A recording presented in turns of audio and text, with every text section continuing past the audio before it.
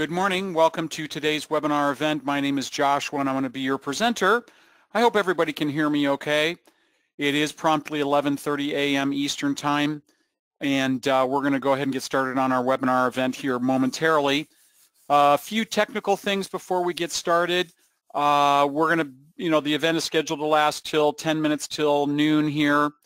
About 20 minutes. I will do my best to keep within that 20-minute time frame, just to be respectful of your time joining us today. Wherever we are, I generally will end there, if not earlier, and see what we can't do to answer questions for folks about things. Speaking of questions, if you have questions for me, please type those into the questions portion of the webinar control panel. I'll do my best to keep an eye on those. We'll see what we can't do to get those answered, repeat those for everybody's benefit, and try to answer those for you. Please keep the questions on topic, meaning about our accounting subtotals topic today. There may be another webinar event that's more suited for the other questions you have, or of course our support staff are available and happy to help today and through Friday of each week. So please give us a call if you have other questions or another webinar event is not set up to answer those questions for you. We are recording today's webinar event. The video will be available on our website here sometime within the next 24 to 48 hours, if not sooner. There is a video out on the Support Center now that's on subtotals. It's probably from 20 or 21. Frankly, folks, the subtotals feature hasn't changed that terribly much over the course of the past few years. So the video that's out there on the website would still offer enormous amount of insight until we get the recording of today's event up there. But again, that should be with fairly quickly here. We're here to talk about accounting subtotals. The workbook we're using today is A102, pages 22 to 27. If you are interested in purchasing the workbooks, you can go and purchase those directly from our website. Now, I think we do have actually a pretty great sale running on those right now. Please call us if you didn't get that email from us, or you can go right to the shop on the Church Windows shop, and everybody gets those. I think those $5 workbooks. I think we have the flash sale that's running through the end of this week on that. So again, A102, pages 22 to 27. So let's talk about subtotals for a moment. Our subtotals make financial reports and accounting reports easy to read because they group and categorize accounts on your reports, for easier comprehension and understanding, and totals. Things like total salaries and total office expenses and, total income and total donations income, or basically any accounts can be included in a particular subtotal that's within their particular account type. Okay, there's a lot of flexibility in using subtotals. Okay, so if we go up to say manage accounts here at the top left, and then below that we should see the option labeled subtotals right here. Okay, everybody should see that.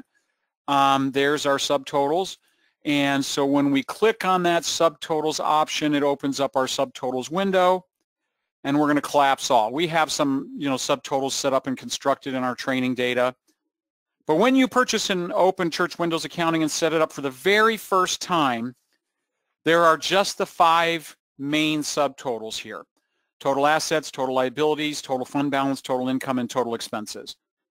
There are no other subtotals added within those. Okay, you construct the subtotals within, say, total expenses or total income or what have you. Okay, Church Windows doesn't pre-construct those. Okay, so the creation or the addition of a subtotal always starts with choosing the subtotal that you're wanting to add a particular subtotal to. So let's say within our total assets, we've got some fixed assets on our balance sheet, and we want to create a subtotal in our assets called total fixed assets.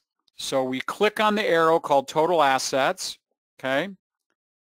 And then we're going to click the button down here in the bottom left corner, my other right, labeled add new subtotal, okay?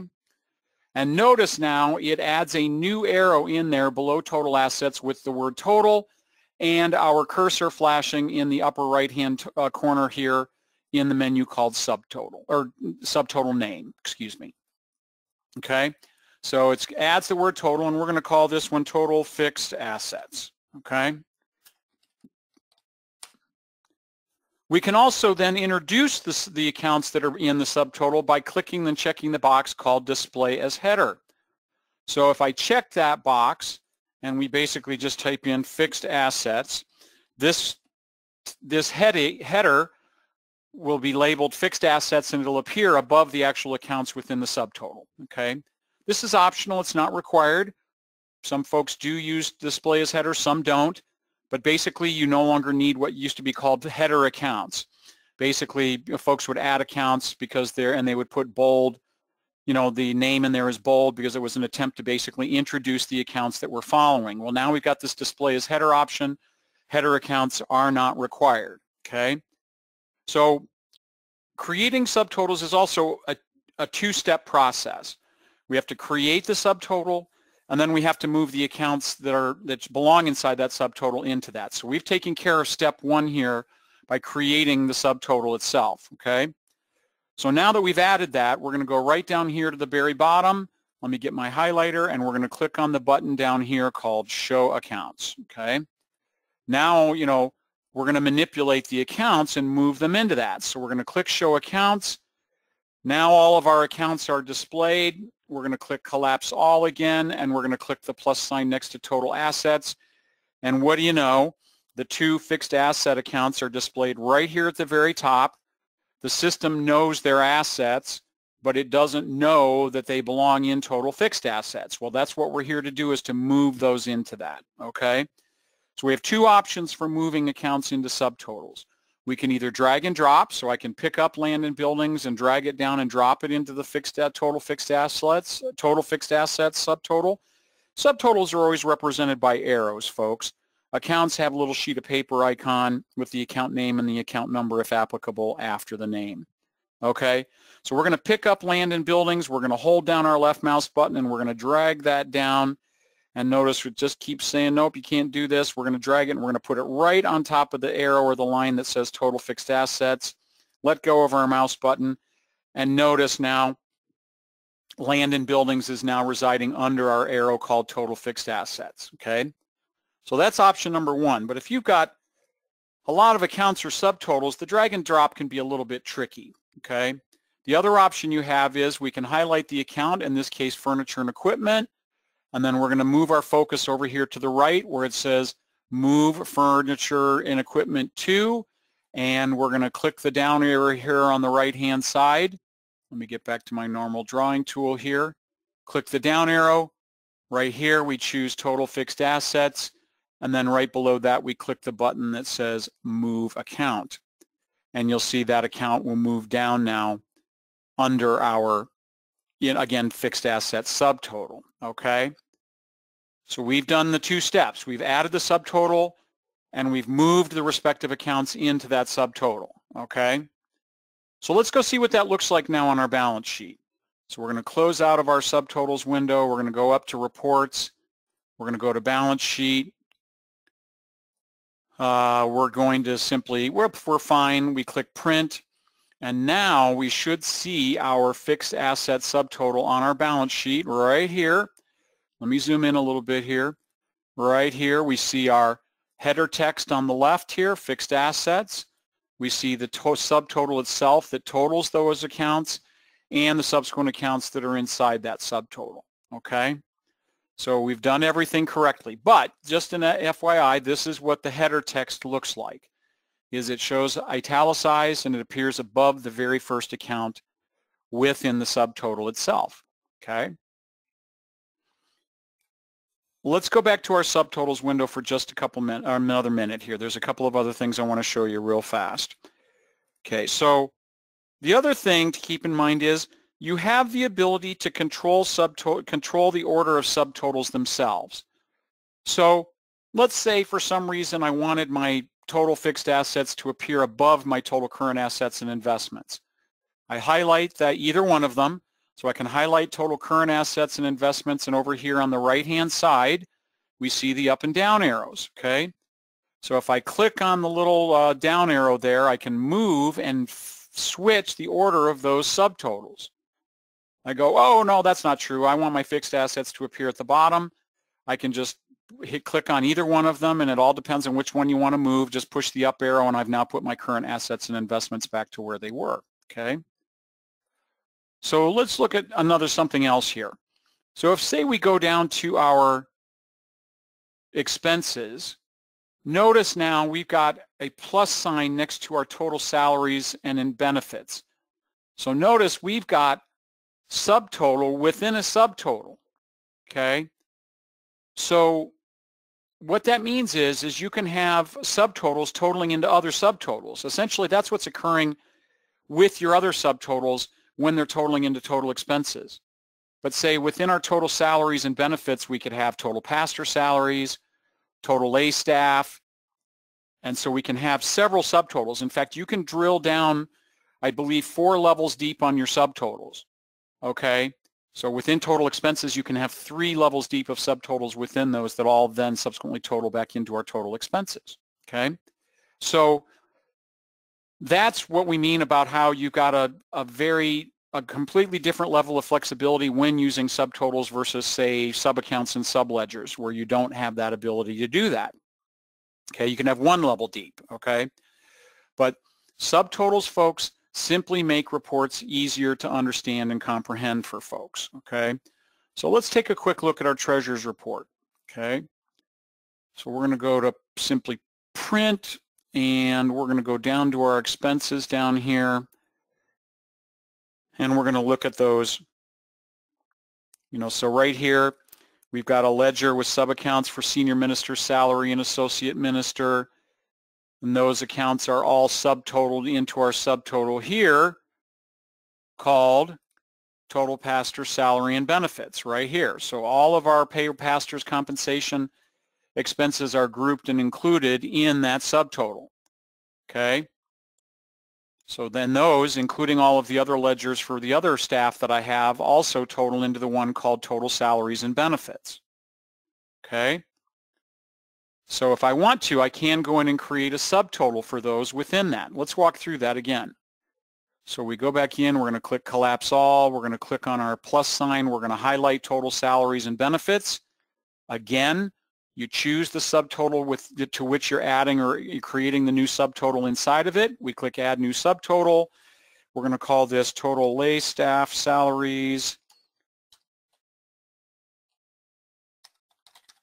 and Benefits. I can choose Display as Header.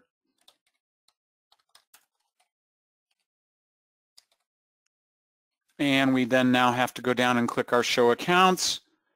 We're going to collapse all. We're going to go down here, and we're going to choose, like musician salaries. And again, I can expand that.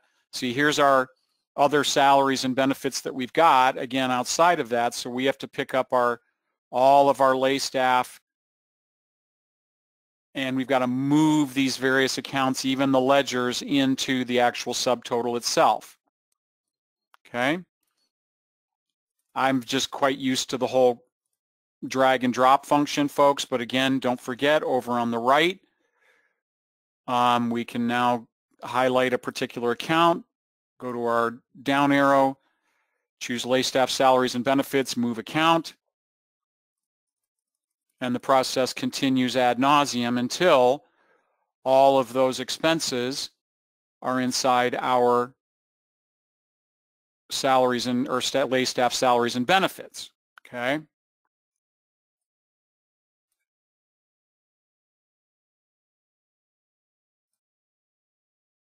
And administrator, and there we go.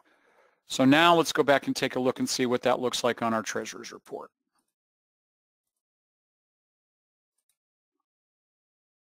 All right, so now when we go down into our expenses, we're again going to see our our pastors.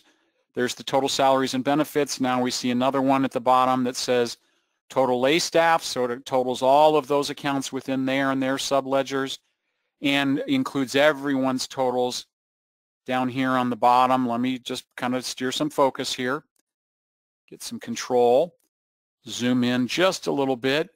But right over here on the right, we've got our lay staff. So we've got theirs as the $29,000 right here, but all of our salaries and benefits with our ministers totals the $47,743.85. Okay?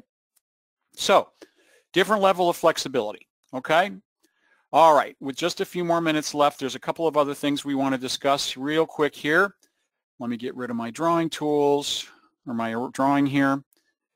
That's adding a subtotal and then reordering them. To edit a subtotal, all you have to do is go back to the subtotals window where we were, manage accounts, subtotals. Again, either use the search if necessary and find the subtotal that you're wanting. So if we go basically, okay, I want to go back into my salaries and benefits and I want to edit my, say, header text on my lay staff. So I go right here, lay staff compensation. I've edited that. Or I just click in the subtotal name and just change it right here. And that changes it for your reports. Okay? So you can edit both the subtotal name or the header text, your choice, either one, but just by simply coming into the subtotals window if you wish. At the bottom of page 25 on our workbook pages, it does talk about arranging the order of the subtotal. So same thing, I can reorder subtotals at the same level pretty much at will. Okay? You know, so I would do this, could do the same thing here. Let's say I want total utilities to appear below property and building. I just highlight that, push the down arrow. It's now changed the order on my reports. Okay? And so finally here, to delete a subtotal. So notice here, you know, when I click on a particular subtotal in the list, if we steer our focus down to the very bottom, we notice delete subtotal is not available. Well, why is that? Well, the reason is quite simple. I can't delete a subtotal if it has accounts inside of it. Okay? So in order to be able to delete a subtotal, I have to deal with the accounts that are in it. So if I say I want to delete one, if I go, oh, well, I don't want my fixed asset subtotal anymore, I have to go down, click Show Accounts, click the plus sign. I have to move the accounts out. In this case, we'll move them back up into total assets, or I could move them into total current assets and investments too. Once that has no plus sign next to it, I can highlight the subtotal, and we now notice that the Delete Subtotal button is lit up and available for us to choose at the bottom. We simply click on that, and it deletes the subtotal. Okay? All right. Well, with just about a minute left, folks, that is our topic for today.